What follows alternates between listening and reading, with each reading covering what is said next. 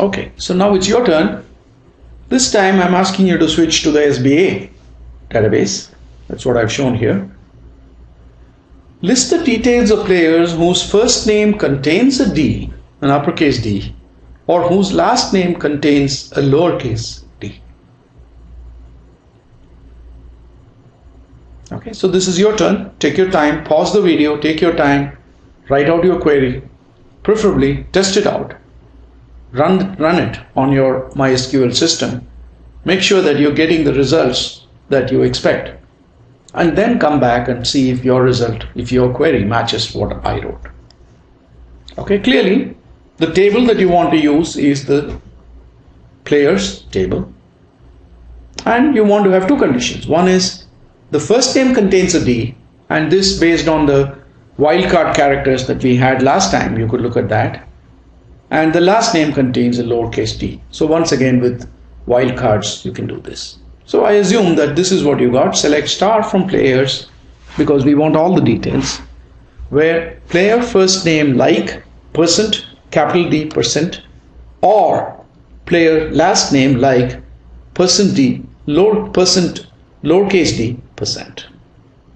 Right, that is, we can have any number of characters before the capital D, any number of characters after the capital D, and I mean any number. 0 is also any number, so it could even start with a D or end with a capital D. Again, start with a lowercase d or end with a lowercase d, whatever. We connect the two conditions using the OR logical operator, because you're saying I want this or this, not and. If we had said first name contains a D and the last name contains a lowercase d, then I would have used and, but here we said or.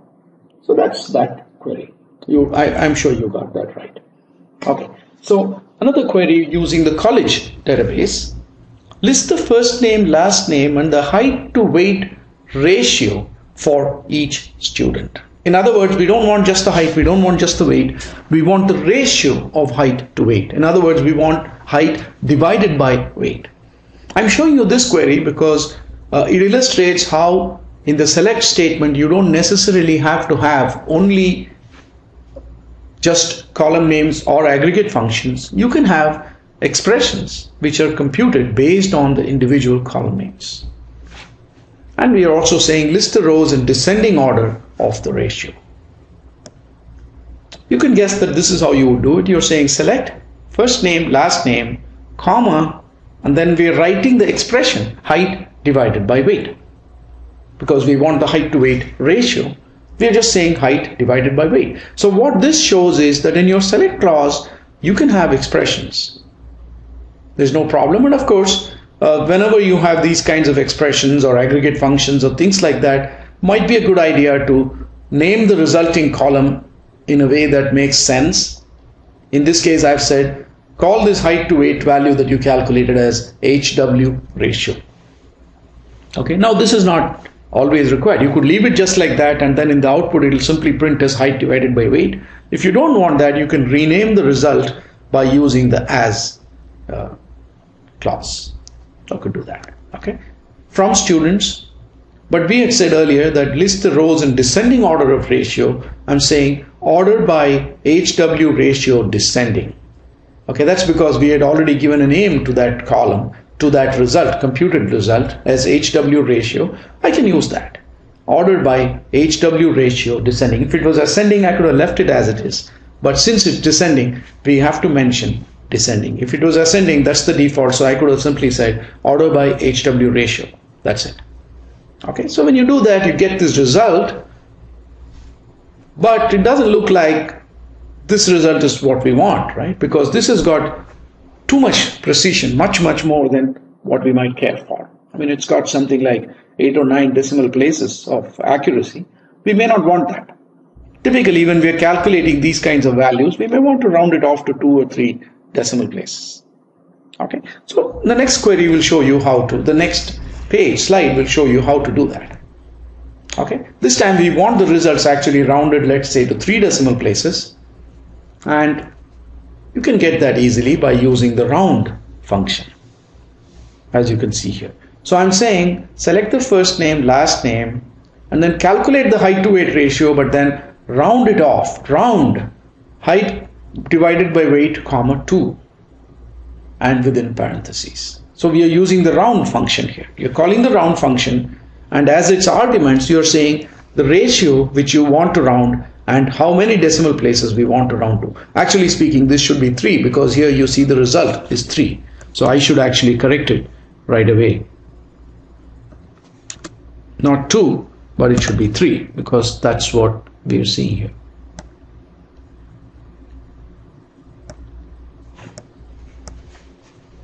Okay, so we have rounded to 3 decimal places, so it should be 3. Now your turn. One more query using the basketball database. List the coach ID and the total number of characters in the coach's name. That is, number of characters in the first name plus number of characters in the last name. Okay, so we have seen how we can use expressions in the select clause, and you just have to figure out how you're going to find the total number of characters. If you just flip back a little bit, you'll see that we discussed some string functions which might help you to do this. So once again, as usual, pause the video, try to get your answer, try it out on the system, make sure that the results you're getting make sense.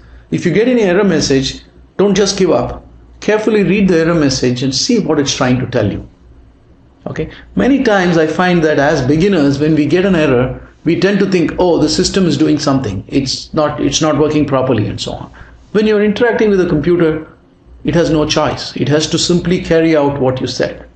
So if you see a mistake, 99.9999% of the time the mistake is something that we made. Okay, so, and it tries to tell you what the mistake you made might have been. So look carefully at the error message, try to make sense of it, and try to correct your query based on what you see in the error message. Okay.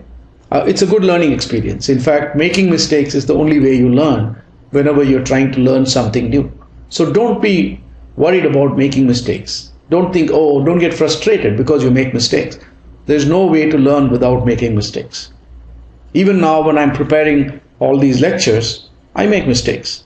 I have to try out my query and then make sure it works and then come and post it. Sometimes I'll just type out a query and it'll be wrong. So I do make mistakes even now. Point is not to not make mistakes, but the point is when you make mistakes, to fix them, to look at the error message and fix them. Okay, so I'm assuming again you paused the video and you've continued it at this point. So you probably got this query. So it's select coach ID, char length coach first name plus char length coach last name. Because the char length function, string function, which we discussed earlier, is what gives you the length of a string field. So we're saying get me the length of the first name, get me the length of the last name, add the two things up. Okay, and we are saying, okay, that's the expression that I'm going to select, and because we've got this complicated expression, I'm giving it a name as name length from coaches. Okay, I'm pretty sure you got this as well.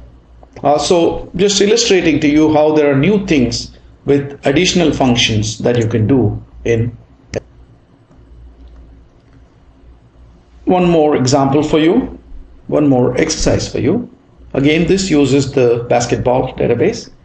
List each alphabet and the average height and weight of players whose last names start with that alphabet, and round the averages to 3 decimal places. Okay, so think about what the query is asking you first. Each alphabet, so for example, alphabet A, you get all the students or all the players whose last names begin with that alphabet. Among all those players, what is the average height and average weight of those players? Okay, so that's really what we are trying to look at. So visualize the query. Again, pause the video, get your answer, try it out on the system, then proceed.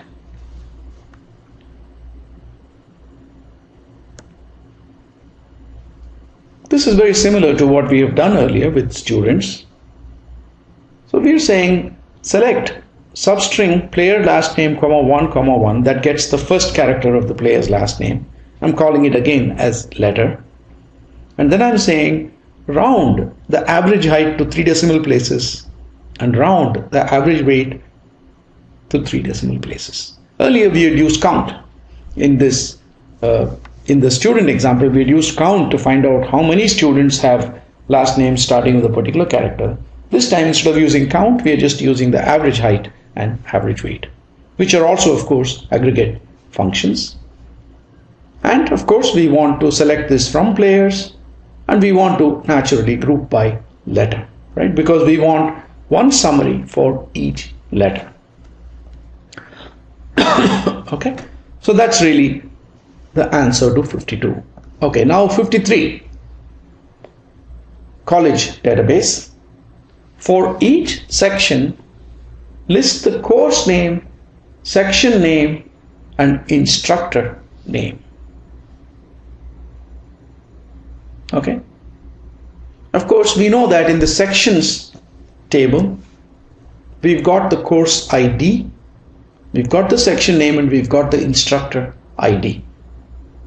Okay. What we are saying is we want the course name, section name is right here, and we want the instructor name.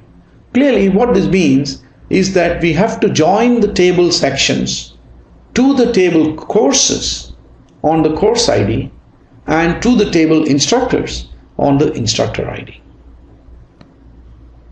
Okay, so we've got sections, we are joining the table courses on the course ID, and we're joining the table instructors on instructor ID. Okay, now just to remind you what we mean when we say we are joining is we are saying we've got the sections here. So for this section, the course ID is 10, so we want to bring the course ID with 10 right here. For this section also, the course ID is 10, so we are just bringing in the row for course ID 10. So we are just adding the courses information so that the course ID matches the course ID of the sections table. So that's how you're joining these two tables, sections and courses, on matching course IDs. Similarly, we are joining the instructors table to the sections table on matching instructor IDs. Right? So you can see here 10 matches 10, again 10 matches 10, 20 matches 20, 20 matches 20, 40 matches 40, and again 10 matches 10. Okay, so that is what effectively gets us the joining of the sections table with the instructors table. Okay, so this is a three-way join. You've got the tables, sections, courses, instructors, and we are doing these two different joins for these tables. And therefore the result is going to be as shown here. Select course name, section name, and instructor name, which is instructor first name, last name, from sections S. Join courses C. Okay, so here we are doing this particular join. Join courses C on S.course ID equals C.course ID. Right, again we are using aliases because we are doing the join. We don't want the query to become huge, so we don't want to keep repeating the table names, so we are using short aliases. So we are saying let the sections course ID field in section match the course ID field in courses. That's really what we've done here. Then we've said also join the instructors, and we gave that an alias I, and saying let the instructor ID of sections match the instructor ID of the instructor table. Okay, so once we have done the joining, we are saying give me just course name, section name, first name, last name. So we'll get the course name, which is this, section name, which is this, instructor first name, last name. So those are the four different columns we will now take once we have created this joined result. Okay, so that's really what we are getting here. The joined result is picking out from the mega table that you've created from the join, you're picking out only the columns you want. Okay, now we could do the same thing using a different approach. Okay, we could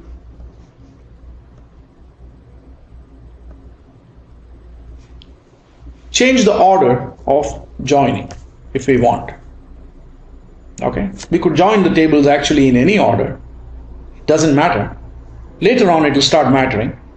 But here what I've just shown is that we can change the ordering. Say instructors, sections, courses, and since the aliases are the same, we could just keep the conditions as before. Okay, so sections as instructors, so we are saying from instructors I, sections S, join sections S on s.instructor_id equals i.instructor ID, and then join courses C on s.course ID equals c.course ID. Okay, so sections course ID equals courses course ID.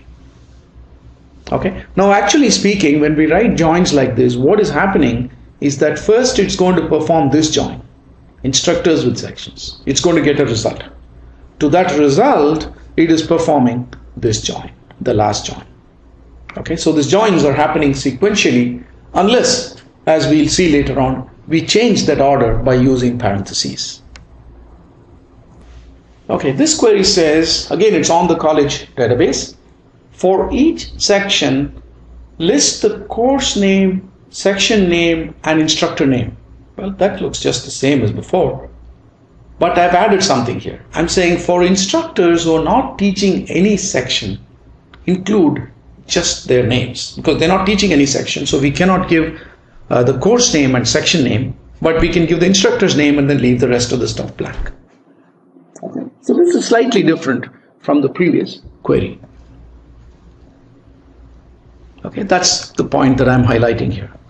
Okay, so if we look at the previous query, the result we get is this. Okay, we're getting course name, section name, instructor first name, instructor last name. That's the result we're getting.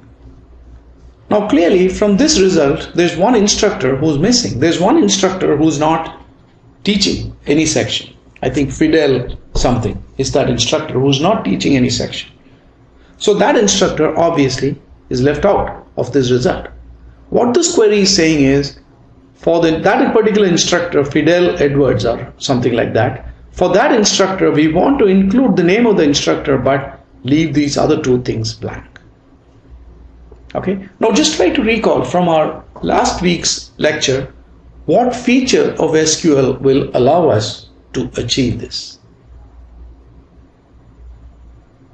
Just think back a little bit. If you want, you can pause the video, maybe go back to last week's notes and refer to that. That's all useful. It's useful to put in that effort and solidify your learning. You could do that. Okay. Now, of course, you remember that the feature that allowed us to do that last week was the outer join. You could use a left outer join or the right outer join, but it's the outer join that does it for us. Okay, so clearly that instructor Fidel Blondel, not Edwards, Fidel Blondel is not there in the result. Clearly why? Because we did an inner join. Okay, we did an inner join, or in this case actually we have done a left join. Okay, for instructors I left join sections, and yet this instructor is not there. If we had done an inner join like in the last query, then we understand why it's not there. But here you see we have done a left join. Instructors I left join sections, and yet that instructor has not appeared. What is this? Is SQL doing something wrong? Well, not really, because just the last query I was talking to you about how the order sometimes starts mattering. Now when you have all inner joins, the order doesn't really matter. But the moment you start having a few outer joins here and there, then the ordering starts to matter significantly. That's what we are illustrating here. Okay, so here we are saying I'm doing an instructor I left join, and yet I'm not seeing the instructor who's not teaching any section. Why did that happen? Okay, now of course to get your solution you can realize something that I mentioned in the previous slide. First, what it's going to do is it's going to perform this join instructors to sections. Then it's to the result it's going to perform the second join. So let's see what happens in that case. Okay, so first what it's going to do is instructors I left join sections S. First let's do that join. Instructors I left join sections S. Okay, now what that join does is it says all the instructor IDs are matching. That join has been performed.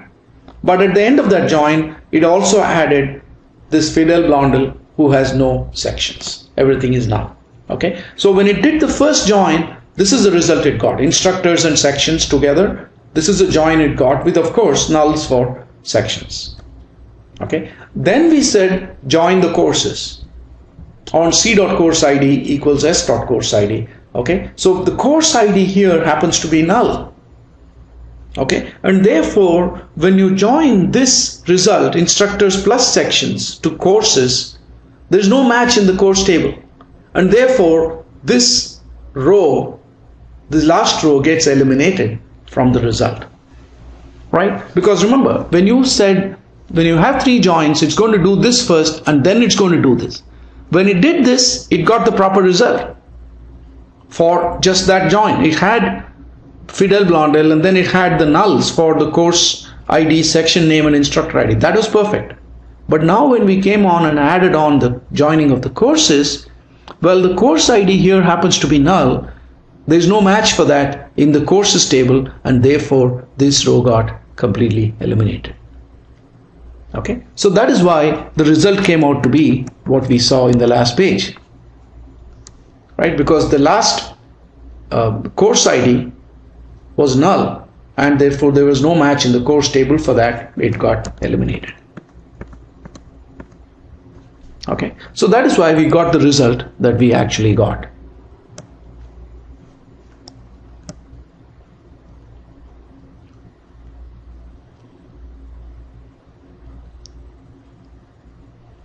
Okay, so that's really what it is. It's worth taking a very careful look at this and trying to understand why we got no Fidel Blondel in the result, even though we performed the left join. That's very instructive to look at why that happened. Okay, so let's look at the same thing, same query, doing it in a different way. For each section, list the course name, section name, instructor name. For instructors who are not teaching, just include their name. So first we join courses and sections on course ID. To the result, we join instructors. We do an outer join of instructors, right? Now the ordering is different. When you join courses and sections, this is what you get. Okay, we've joined courses and sections on course ID. So notice that the course ID is matching. So this is what we get. Now to this result, we can do an outer join of the instructors. And because we did an outer join of the instructors, we now see instructors, of course, on instructor ID. The null gets appended to the rest of the table, right? That is because we first joined sections and courses. Then we're joining instructors as an outer join. So in this case, the outer join is happening with the result of the first join. Whereas in the earlier case, the outer join took place first, and then came the second join, which destroyed the effect of the outer join. This time we are doing it last. Okay. So if you do it this way, then the result is going that SQL is going to be sections join courses, right join instructors. That's the outer join. The instructor table is coming on the right. So we are saying right join. Okay. And this happens to give us the correct result, which we are seeking. Okay. So changing the join order is actually rescuing us in this particular case. So this is all very important. You should pay very careful attention to what I'm trying to say here.